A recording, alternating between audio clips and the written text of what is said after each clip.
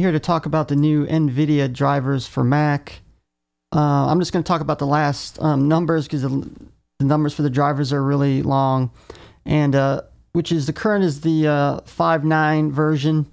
And just to let you know beforehand, when you install the Nvidia drivers on your Mac, it's better to get the version for your current Mac OS version.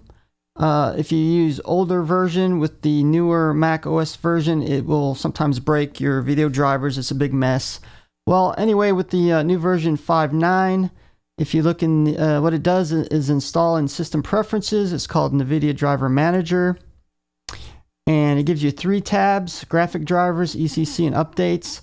Now, Graphic Drivers, what it does now is, instead of overwriting the Apple drivers, it puts it in a separate folder, and it allows you to choose between the Nvidia drivers and or the OS X drivers.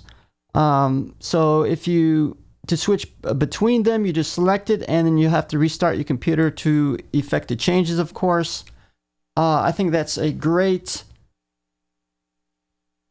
really great feature and update, because if you install the wrong drivers or you have problems to the Nvidia one, you can revert back to the OS X ones, and then you could open the uninstaller to uninstall the Nvidia version and so on.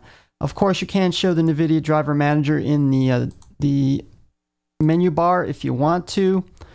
And ECC is for error correction codes. I'm guessing that's the video RAM or something like that.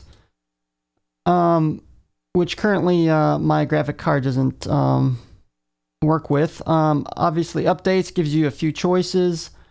Automatically check and or download updates in the background. I prefer to visually give me to check that, and or you can check now as well. And as you can see, that's the most recent version. So I think that's a great update for the Mac users out there, the most recent version.